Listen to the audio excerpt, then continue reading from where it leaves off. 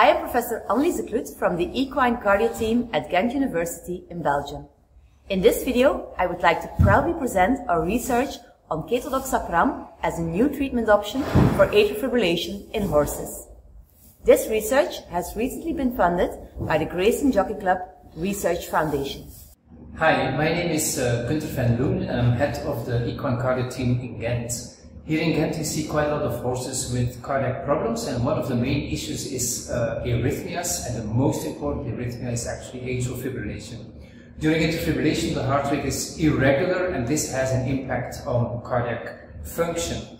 We see that atrial fibrillation occurs quite commonly. We see up to 5% of the racehorses presenting atrial fibrillation, and this has a big impact on clinical signs. They may have reduced performance, they may have a nosebleed, and in some cases, it's rare, but it can occur that horses collapse or even die suddenly.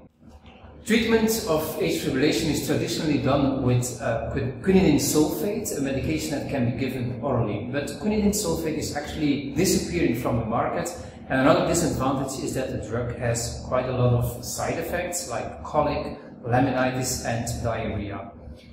Another possibility for the treatment is electrical cardioversion, so transvenous electrical cardioversion. This is a procedure that is done with catheters in the heart. So catheters are positioned in the heart in the standing horse, and then in anesthesia an electrical shock is given, and this is a very efficient technique. But the problem is that quite a lot of experience is needed and also quite a lot of equipment, so it cannot be done in all centers.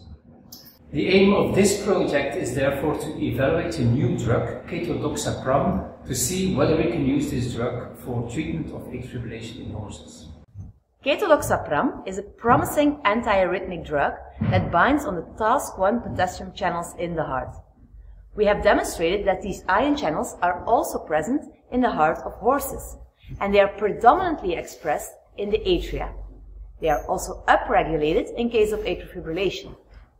Therefore, specific blocking of these task 1 channels is a promising way to treat atrial fibrillation, and we can do this by Ketodoxapram.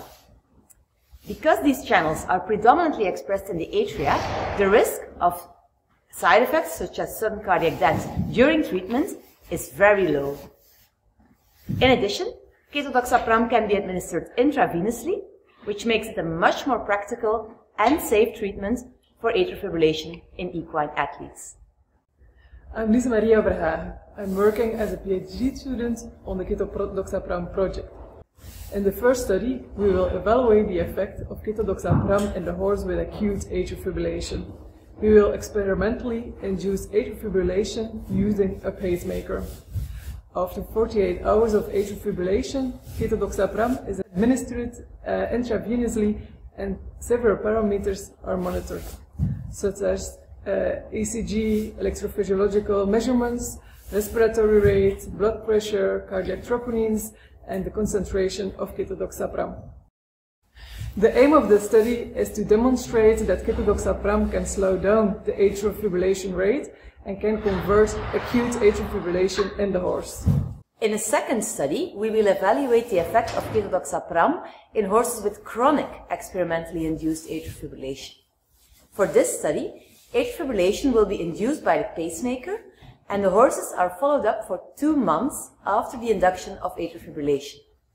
At different time points during this period, Ketodoxapram will be administered, and we will follow up the effect on cardiac electrophysiology and heart rhythm. Preliminary results regarding the effect of Ketodoxapram were very promising in 2 horses with experimentally induced atrial fibrillation for 48 hours. Both horses converted to sinus rhythm. Therefore, we are very excited to continue this research with the help of the Grayson Jockey Club Research Foundation.